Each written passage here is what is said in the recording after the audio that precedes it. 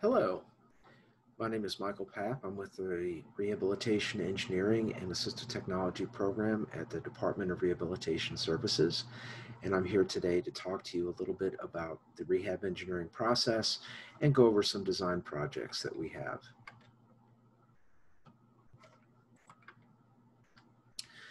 So the Department of Rehabilitation Services has a comprehensive assistive technology program. We provide assistive technology and engineering services to both children and adults with disabilities throughout the state of Alabama.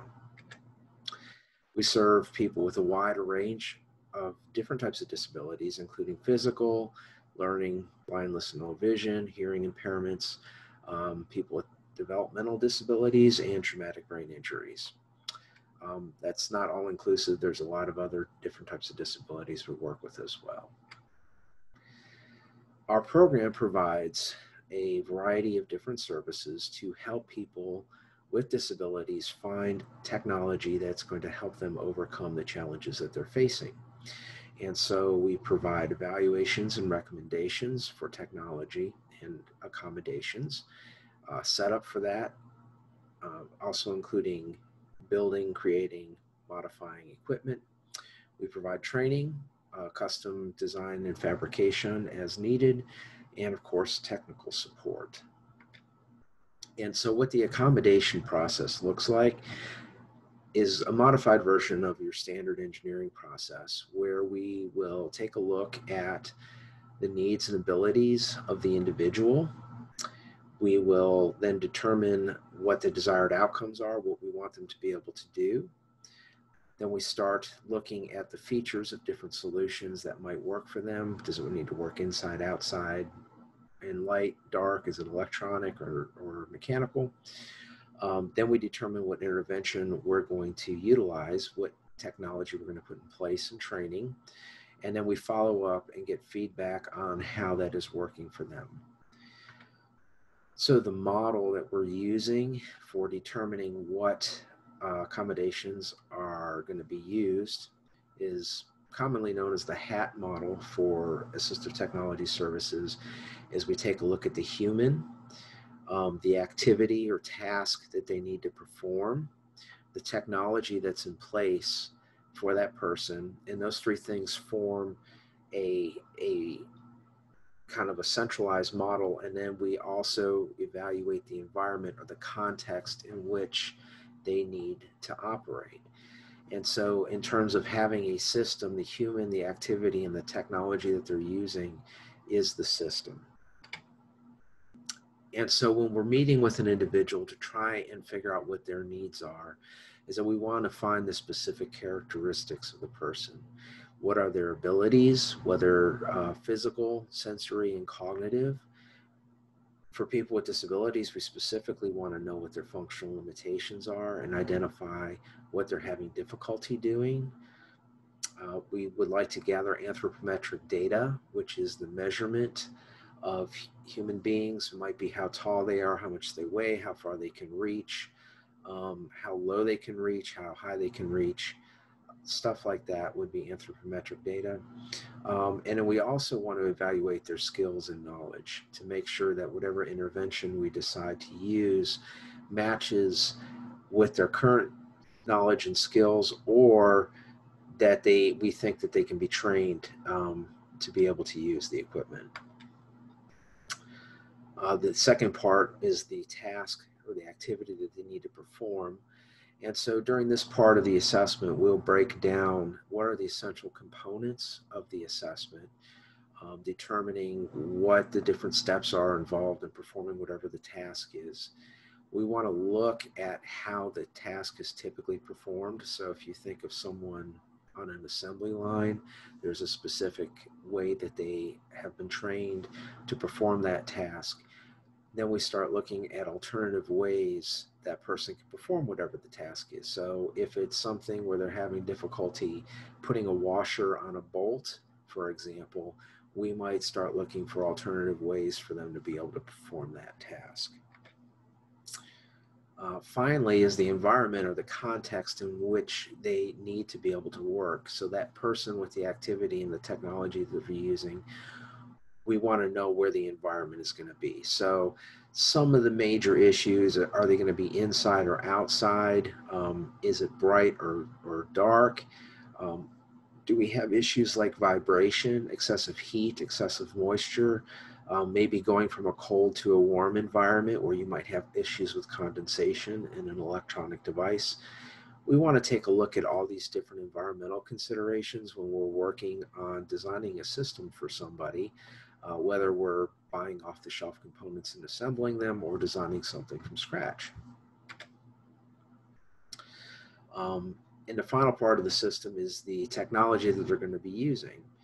And so we would like to know what technology is currently being used to perform a specific task, um, and also what other types of technology might be available to perform that task. It's always easier to purchase something off the shelf if we can find something. Whether it works as is, can be used in a slightly different way than was designed to be used, or modified for someone to operate. And so we're going to take a look at the characteristics of the technology. A big one is if it's electronic, what are the power requirements? How long does it need to operate? If it can't be plugged in, issues like that. High versus low tech is another common thing that we want to consider. A large percentage of people are technophobic, which means that they don't really like to use technology that they're not familiar with. They don't really want to learn how to use new things or change how they're doing things. And so we want to take a look at what their comfort level is with different types of technology. So for our typical evaluation process as rehabilitation engineers, we want to meet with the stakeholders, which would include the person with a disability. If we're doing job accommodations, it might be a supervisor or coworker, um, or other rehab staff if it might be a child, or teachers if they are a student in school, or a teacher's aide, to identify what the abilities and the functional limitations are of the person, so that we can actually start to list out the different activities that the person needs to be able to perform and what the components of those activities might be. So if you imagine someone who might work in a mail room, it might involve them getting the mail from the post office, taking it into the mail room in a basket, putting it on a table, sorting the mail, delivering the mail to different mailboxes, or maybe delivering it to different floors, putting it back in a cart. So we would want to identify all those different components of that task. If possible, we would like to observe the task that needs to be performed actually being done, either by the person with a disability or by someone else who's knowledgeable about that task, so that we can actually evaluate and see what's involved with it. Um, During the evaluation, we take a look at the environment, as I already discussed. We note dimensions, light, heat, vibration. Um, Electromagnetic interference is something else that comes up, especially for things that use FM systems for people with hearing impairment.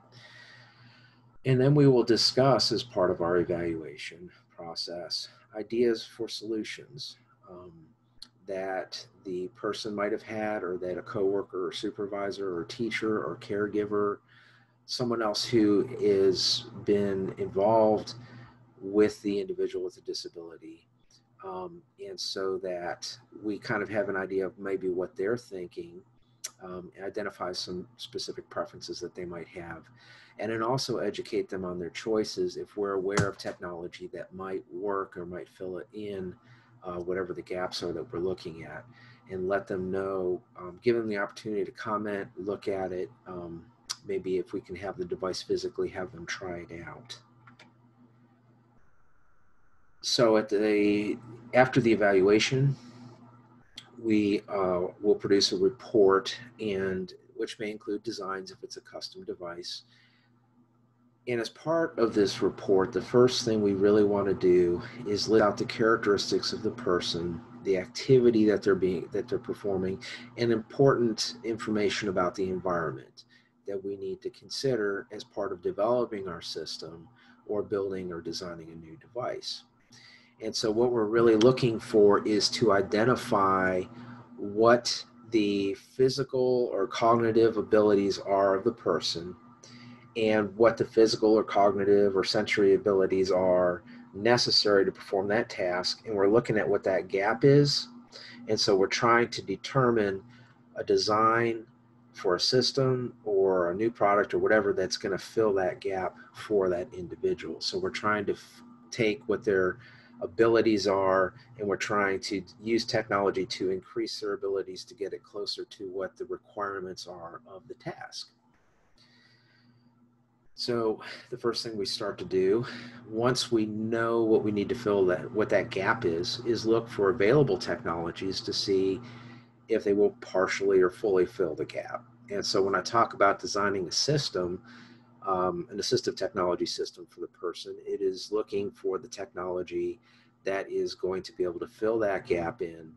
And that, of course, is the quickest thing, is we can find an off-the-shelf component or components to be able to assemble a system for the person. If we don't have anything or a good idea, we'll start brainstorming for ideas, looking for technologies or ideas for designs to bridge the gap between the person's ability and the functional requirements of the job. Once we have a system in place, one of the most important things to provide is training. Some of the technology we recommend for people and some of the stuff we develop is pretty self-evident, pretty simple to use, like a weighted pen for someone who has tremors. It just works the way it works. It doesn't really require a lot of training for someone to use, but some other technologies that we're utilizing can be very difficult and very frustrating to use, say like a voice recognition system to control a computer, or an eye gaze computer control system, or using Amazon Echo or Alexa system to operate and find information in the Convergent database, for example. Those are things that would require quite a bit of training for the individual to get used to. And without training, it ends up being a plane wreck. So we have to really make sure that when we're figuring out what the system is that a person's going to use or what the design is that a person needs, that we take into account whatever training is going to need to happen, and we make sure that there's documentation in place for training or some sort of training is provided as part of providing the accommodation for the person with a disability. So some quick examples of past designs and past projects that we have had that were not entirely off the shelf. The first one is an adapted sewing machine. The gentleman who this was made for was in a car automobile accident. He had worked in an upholstery shop doing car automotive upholstery. And in his accident, he had a spinal cord injury that was, I think, maybe C6, C7, which is the lower part of his neck. It did affect, of course, he was not able to use his legs at all. He did not have any trunk support in his central trunk. He had limited use of his hands. He was able to move his hands around, but he didn't have a very fine grip with his fingers to manipulate things. And so he wanted to be able to continue in the job that he was doing in doing upholstery for vehicles. Most sewing machines, their primary controls are all operated with your feet. And so a standard industrial sewing machine will have a treadle control to operate the speed of the machine. For an industrial sewing machine, they usually have a clutch instead of an electronic control, at least the ones we've worked with. So it's more like operating a clutch on a car than just pressing down a foot pedal that's electronic. The industrial sewing machines will also have a knee control that will lift the foot. The foot is what holds the fabric down. But when you're sewing with both hands, you don't want to take the time to reach back behind the machine to flip a lever up. So there will be a knee control, a paddle that you press to the side with your knee that will lift the foot so you can use both of your hands to reposition whatever it is you're stitching. And so both of those things need to be modified so that he could use it. And we were able to make some elbow switches, which are kind of the black levers that are attached to the front of the machine that you see coming off.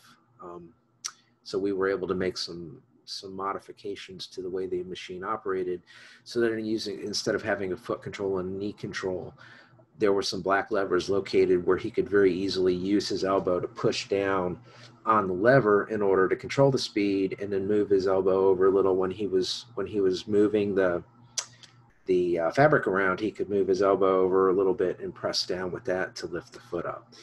So that worked pretty well for him.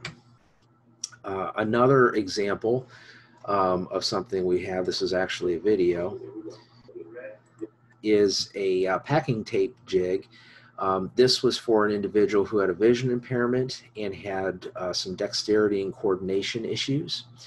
And his job was to pack boxes and then tape them up for shipment. And he was having a lot of difficulty coordinating, moving the box, holding the box with one hand and taping with a packing tape gun, because oftentimes that requires one hand to be doing something and moving in a different direction than the other hand. And so that was an issue for him. He was having difficulty with it. And so this fixture, this jig that we came up with for him, basically mounted the packing tape gun to a table so that he didn't have to worry about manipulating that with his hand. And it had a movable fence on it, as you can see, so that it could be sized for different size boxes. And so all he had to do is move the fence to the right size, and he could use both hands in concert doing the same thing to wrap tape around the box. And in the end, it was a very nice and neat solution for him. Every box came out perfect instead of having a very messy taping job. We also do a lot of stuff with home modifications and independent living. We do a lot of ramp repair, having to go back in and rebuild ramps that aren't built properly. They're falling over, they don't have proper cross bracing or diagonal bracing, or they're too steep, more like a ski jump, like the one on the lower left-hand corner. And so we do go back in and we do make modifications. We do build ramps from scratch, but we also do a lot of ramp repairs and modifications for that. And we do a lot of other things, develop a lot of other technologies or modify items so that someone can live independently. So someone with a very significant disability that might be homebound. We've developed different types of drinking devices so that someone can leave, a caregiver can leave a large insulated container with some water or juice or whatever in it, home with somebody who might need to be at home for a couple hours and is not able to really get water or drink by themselves. We've made different types of mechanisms, like with extended straws that can be positioned so that they are able to get what they need. And so here's another example of a device we developed. It's a one-handed rubber band jig, and this is something where we had a person who was an accountant who had a stroke, and she had lost the ability to use one of her hands. And the place where she worked, their process was that when an invoice had been paid for the month, they had rubber banded all the invoices together into a stack to file them. That's the process that they wanted to use. And she wasn't able to do that with one hand. Putting a rubber band around a stack of papers is pretty difficult.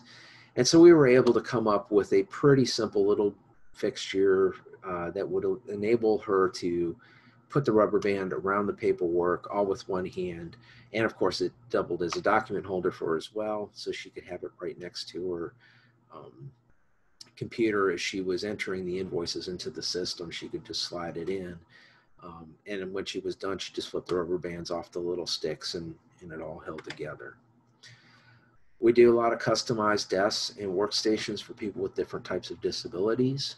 In this particular photo is a extremely high desk. I think it maybe has 42 inches of clearance underneath it. It looks like a standing desk, but it was built for someone who had very high level quadriplegia and used a head array, head controlled wheelchair. And people with that level of spinal cord injury typically have very large chairs, and one of the things the chair needs to do is it needs to be able to do pressure relief to get um, pressure off of their their hips so that they don't get pressure sores if they're sitting all day. And so every 30 minutes or so, they need to tilt the chair all the way back so that their back is bearing the pressure, the weight of their body instead of their hips. Um, and so for someone to be able to do that, they need to have a very high desk. So we have built and designed custom desks for someone who needs to do it who needs something that high. And also a lot of those individuals who use mouth sticks. If they need to flip pages in a book or if they need to manipulate something, they'll have a stick that they grip in their teeth, and they use it to flip pages, or they can paint or write or do whatever they want to do with it. But you need to have a very high desk. It needs to be kind of up at chin level or your upper chest level in order to do that. I think this is the last example of something we had developed was a customized measuring tape. And this was developed for a nurse who had to very precisely position EKG or EMG, I guess it would be EMG pads.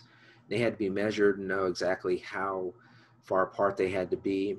And it had to be in the metric system, not in the US system. And in the United States, there really aren't any low vision measuring devices that are in metric, at least not one that would work for her. And so we custom designed a low vision tape measuring system with a sliding guide on it so she could slide the guide to exactly where it needed to be. And there was different colors depending on what the measurement was and everything. But so this was something we were able to create for her, custom tape measure, and then we 3D printed the slide. And this is the first thing we actually 3D printed with our printer many years ago. And so now I wanted to take the time to go over some possible project design ideas. And we are always designing little things, but the time frame that we have to design something might be a few weeks to maybe a month or so.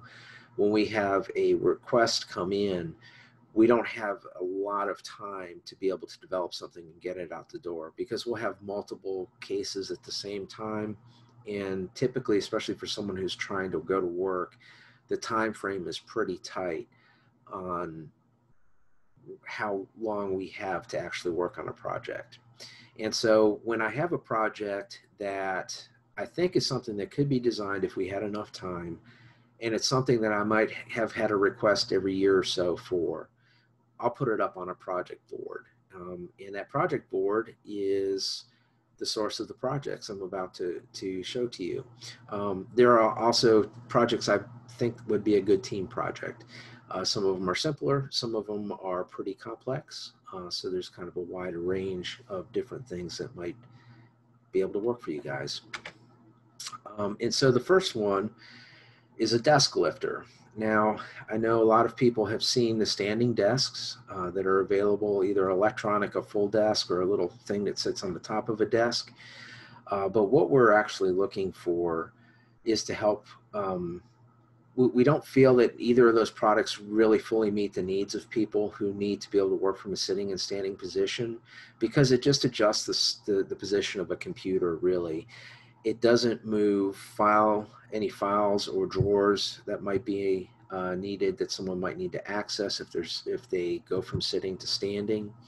And so what we're looking for is a mechanism that would fit up under a standard office desk like this one. That would be a lift that would be able to lift that entire desk from a sitting to standing position, so that if someone has a job where they have a lot of paperwork or other things that have to be secured in a desktop, if they go from sitting to standing, they're still able to reach whatever they're trying to get to without having to bend over. These are mostly people with back injuries, and we're trying to reduce bending. So we like to alternate.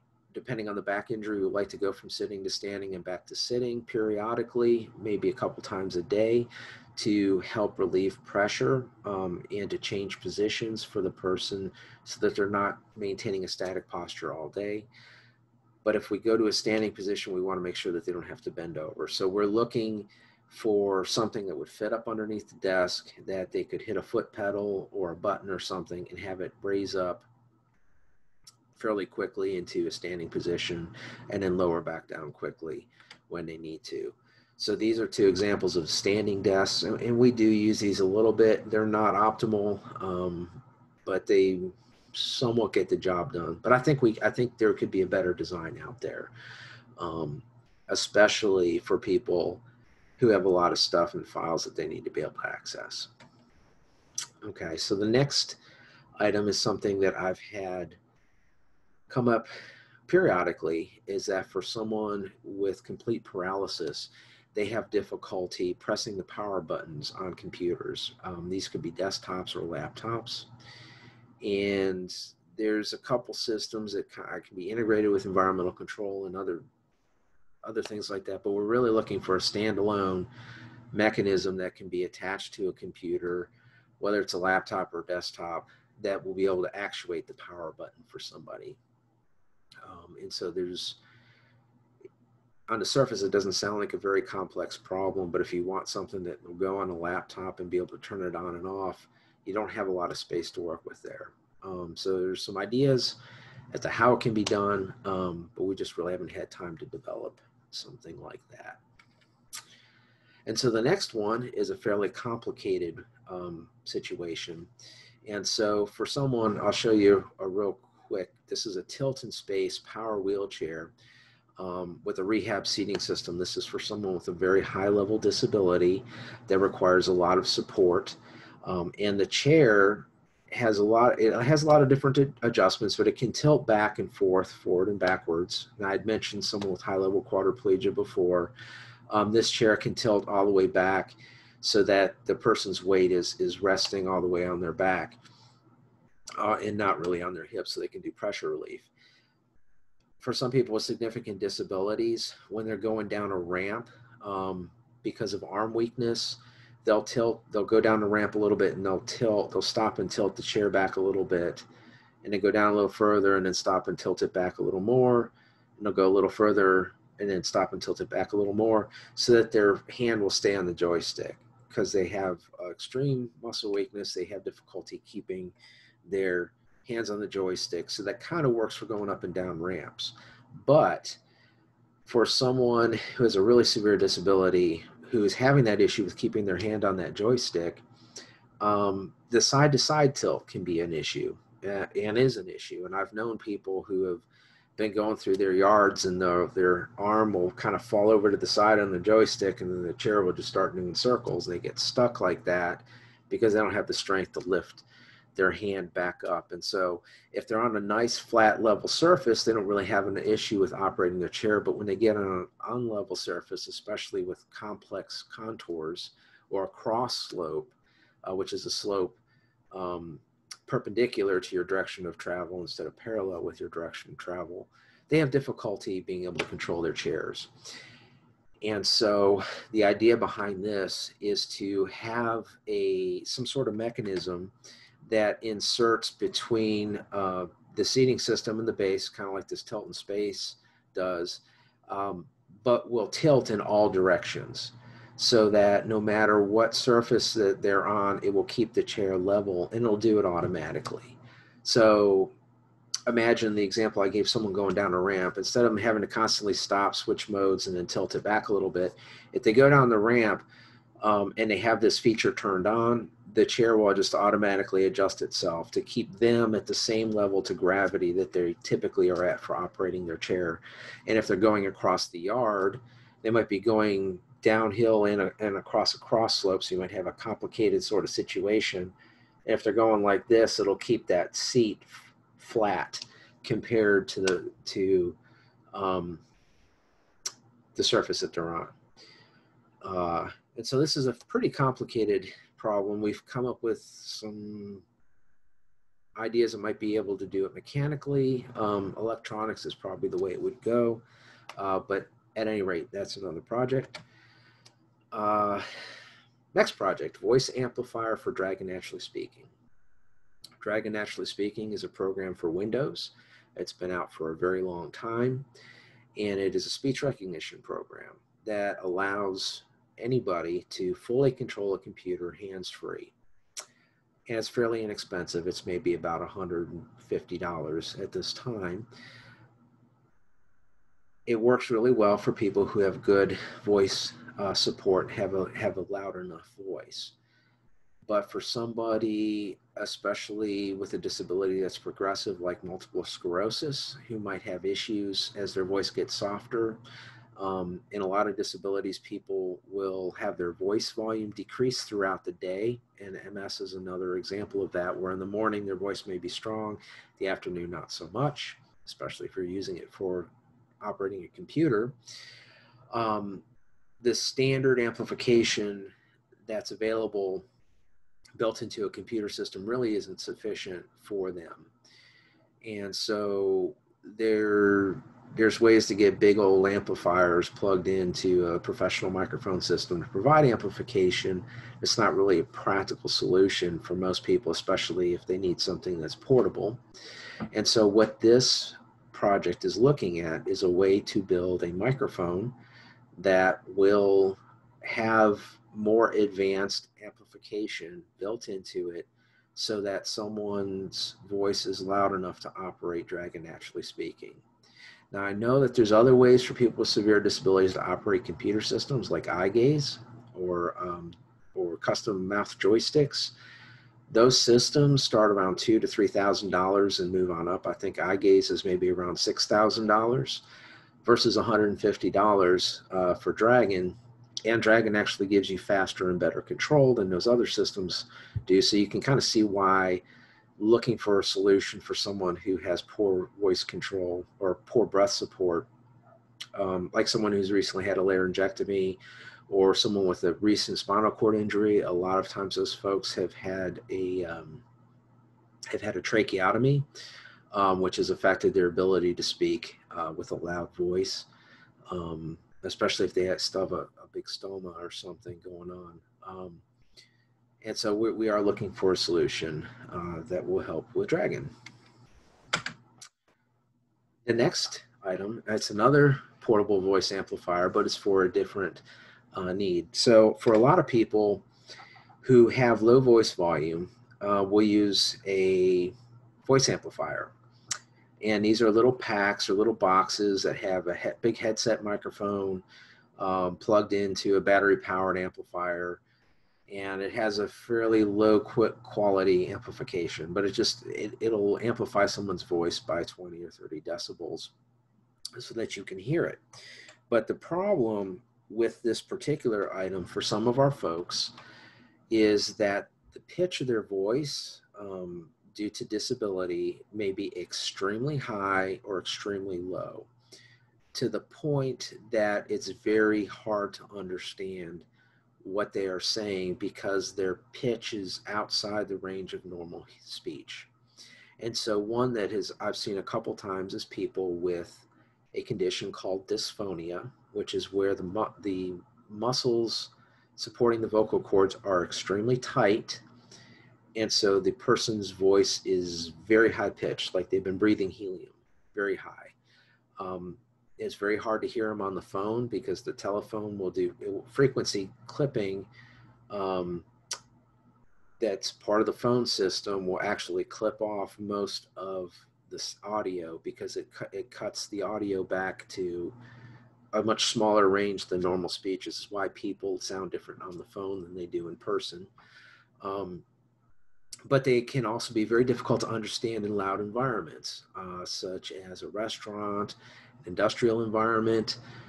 One young lady wanted to be an ER nurse, and in the ER, one of the issues we had for her was the pitch and the noise of all the alarms and stuff that can beep in an ER was kind of at the same pitch as her voice, and so you could not hear her. And so her voice was very high pitched, it was soft, and you couldn't hear it. So we were looking for a voice amplification system that not only would amplify her voice, but would also drop the pitch down into a normal human range while keeping it at her voice. We're just looking at shifting her voice. Um, we did look at those voice changers that you can buy at the spy store or something like that that completely change your voice. That wasn't appropriate because it wasn't her voice and it sounded too weird. So we're really just looking for a wearable device similar to the standard voice amplifier that has an extra knob on it that you can turn that will allow someone to adjust their pitch down into a more average range. And then also part of the request was something that would help them use a phone a little bit better, because that's another big issue. If your voice pitch is too high or too low, the frequency clipping on the phone makes it hard for someone to use a telephone. The next item, hearing aid audiogram sound filter. And so when someone has a hearing test, they'll go to an audiologist, and most of you have probably been through this. You've had a set of headphones on, and you'll hear a tone in one ear, and you raise that hand. You hear a tone in the other ear, you raise that hand, and the tones are all at different pitches. And what the audiologist is doing is testing the frequency response of your ear at different frequency ranges and different decibel levels. And when they're done with that, they will be able to produce what's called an audiogram. And there's some examples of audiograms here. This happens to be someone with, looks like, hearing loss in their left ear. That outlines what the frequency response is for somebody. And so that's actually what they can hear. That's what they're hearing frequency-wise. Unfortunately, this diagram doesn't really mean much to loved ones or employers or anybody else. And so what we're looking for is a really simple sound filter for the audiogram. And the request is to develop a device or app that someone who has hearing loss can use to input the results of their audiogram, so like at the different frequencies or different frequency ranges, kind of what their hearing level is, and so that they can play an audio file, like a piece of music or the sound of a phone ringing or a TV show or whatever, some sort of audio recording through that filter, so that family members, employers, kids, teachers, whoever, has the opportunity to experience firsthand what that person's hearing actually is like. Because we run into a lot of issues where an employer or a spouse will say, well, I don't understand why you can't hear the doorbell ring when he can hear the football game, or I don't understand why this person can't hear certain things at work, or they have difficulty understanding certain person talking at work. They can hear this person, they can't hear that person. And so that can cause a lot of conflict and issues for folks with hearing impairment.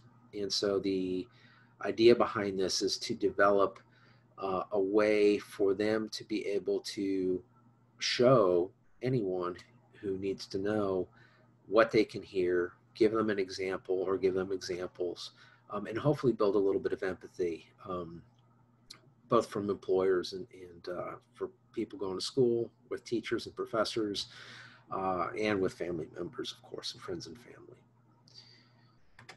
Okay, hearing aid battery loader. And so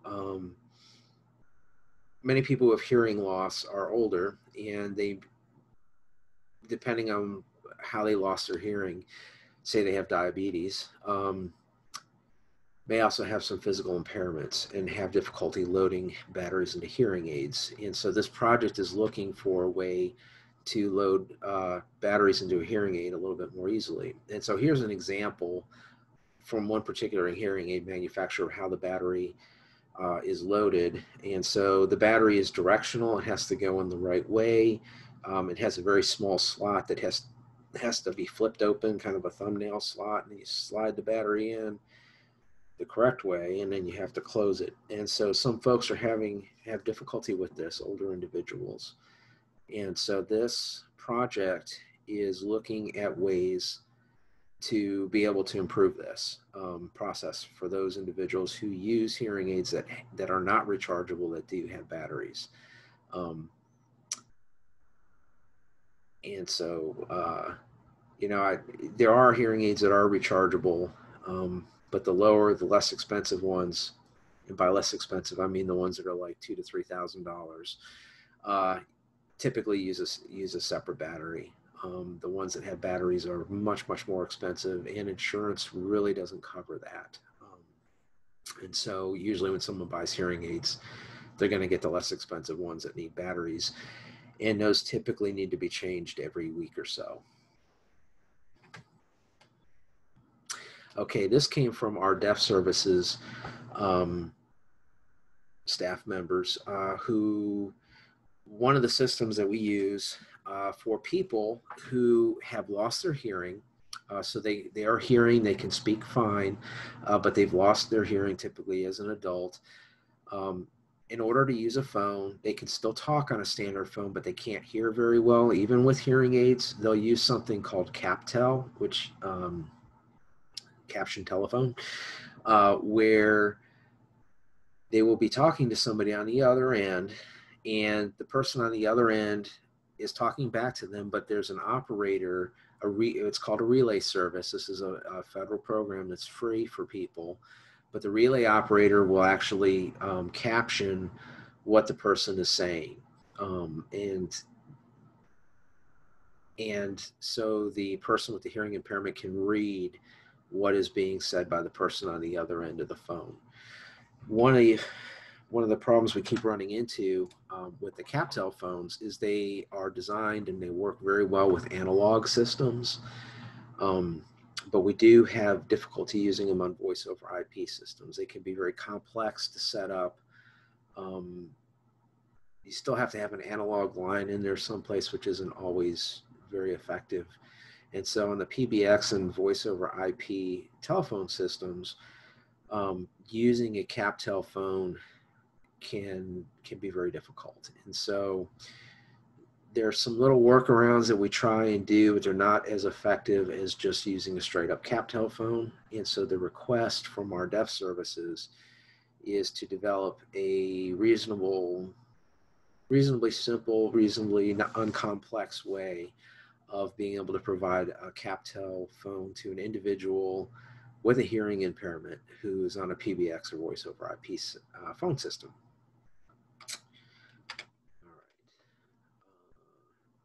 Next one, floor transfer device.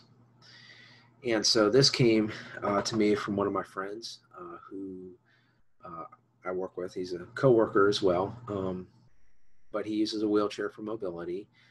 And he likes to be able to work in his workshop and get down and be able to do stuff. But getting on and off the floor is very difficult. He also likes to travel. And they do make patient lifts. It's called a Hoyer lift. So a traditional patient lift is basically like a big boom crane. It's like an engine lift. It's just rated for lifting people. It's a fairly large object, takes up a lot of space. Is kind of unwieldy, and it's not the sort of thing that an individual can use by themselves. Someone has to transform them. And so what this request is for is to completely rethink the way patient lifts work, so that someone who is using a wheelchair, someone who might be like say a paraplegic, has a lift that they can operate themselves. It doesn't have to be this big boom lift, and it's something especially that can help them get on and off the floor. If they want to get on the floor, say work on a car, or they want to paint something, or they need to get up under the sink to fix something. Getting on and off the floor from a wheelchair is very difficult, and especially getting back into the chair. And so this request is for some sort of mechanism. And on the right side of this, I have something called an adjustable creeper.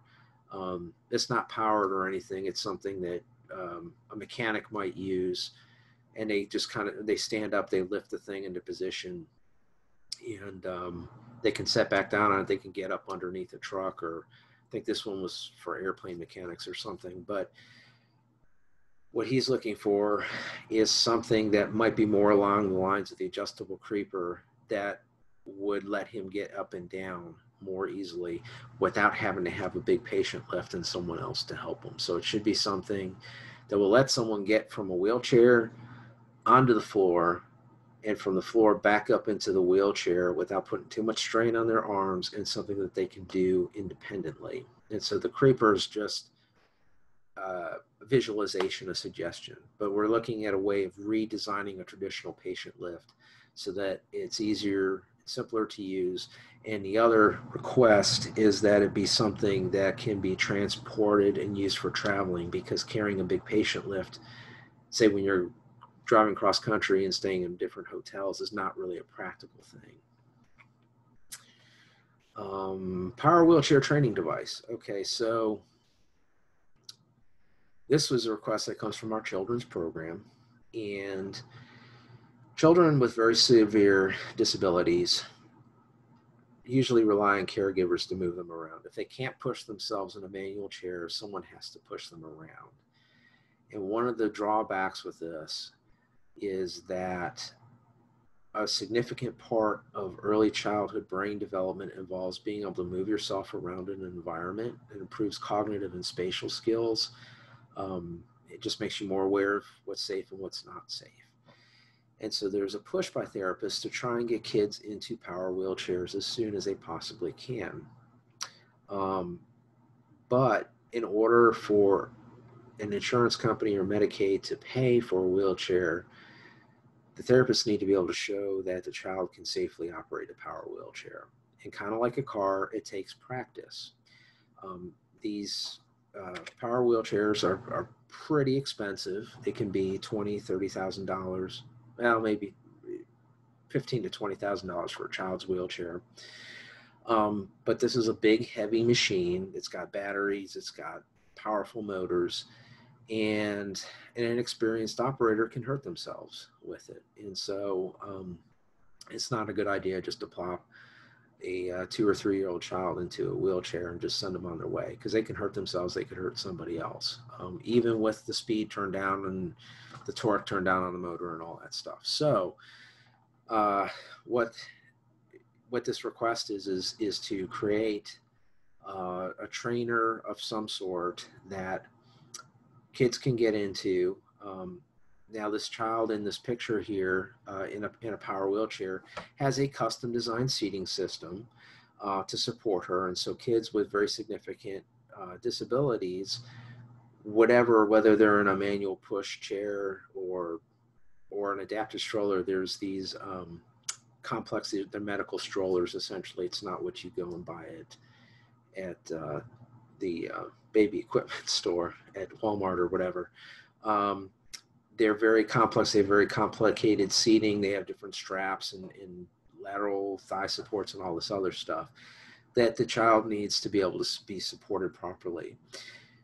And so we would be looking for a mechanism that you could take the child's existing seating system, maybe it might be a small push wheelchair, to set on and have them be able to access a controller that they can practice in a therapeutic environment, a safe environment, to learn how to drive a chair, to learn how they can operate it, and for the therapist to be able to observe them and teach them how to operate a chair safely. And so this is a question, this is something we get a request for every couple of years. We just really haven't had time to develop anything for that. But that would be a really good project as well. And so I believe, okay, we have another project, vibrating pen. And so we do work a lot with people who have tremors, essential tremors, and Parkinson's disease. And there's been some research that have shown that vibration helps people with essential tremor or Parkinson's write more clearly. It also helps them with spoons and forks and knives to be able to feed themselves, and painting and other utensils that require fine motor movement. For some reason, the vibration, if they're holding something that vibrates, whether it's a glove on the back of their hand, we've tried experimenting around, we've tried to make vibrating gloves and little vibrating handles. But those sorts of items, we found that if there's some sort of vibration, especially that they have to hold on to, it does help with penmanship, and it helps with control. There's some sort of feedback going on between it's some sort of motor feedback. I don't know how it works, and I haven't seen any studies that explain it yet, but we have seen anecdotally in the field when we have given someone a vibrating implement um, to be able to write with or perform a fine motor task, their ability to do so is pretty significantly improved. And so here's some writing examples typical of people with different types of tremors. Um, and so you can see someone trying to sign their signature, and that's just an essential tremor. Another common problem is something called micrographia, where the handwriting is very, very, very tiny. Um, I haven't seen a study explaining why that is. I suspect that they're trying to really stabilize their hand on whatever they're on the page. And I think when you do that, you don't have a lot of movement available to be able to write. So you end up with really tiny handwriting. And so what we're looking for is a mechanism that is a vibrating pen um, and that would have replaceable ink cartridges and something that would be rechargeable and easy to use. And again, with the rechargeable aspect, trying to plug in something like a micro USB for someone who has a hand tremor is kind of a nightmare. So the rechargeability feature needs to be something that would be pretty easy, whether it's a magnetic cable or inductive or something that would be just a lot easier for someone who has difficulty with hand tremors to be able to operate. Um, and so that is it. All right. And so I hope these projects have given you the opportunity to see some of the types of things that we get to see in the field as rehab engineers. I hope that what I let you know about rehab engineering, kind of what our process is real quick, it was very helpful for you. In the process of designing stuff, as rehab engineers, because we are very hands-on with what we do, anything we design, we have to be able to make.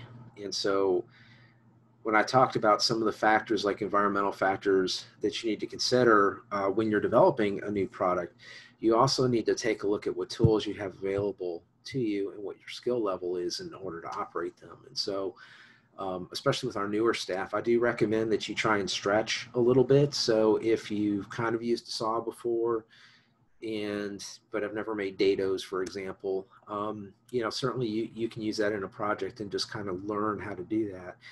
But if you've never welded before, don't design some massive frame that needs to be welded. If you don't have access to welding equipment and someone who can help you with that. So I think, especially for rehab engineers, we have to be very careful with making sure that our designs are something that we have the capacity to complete ourselves. If anybody has any questions about any of the design projects I presented, please feel free to reach out to me. I believe your teacher has my contact information. I'm happy to clarify anything or brainstorm on anything, provide any sort of feedback. Some of the projects I do have that are more recent requests, I do have people who would be happy to provide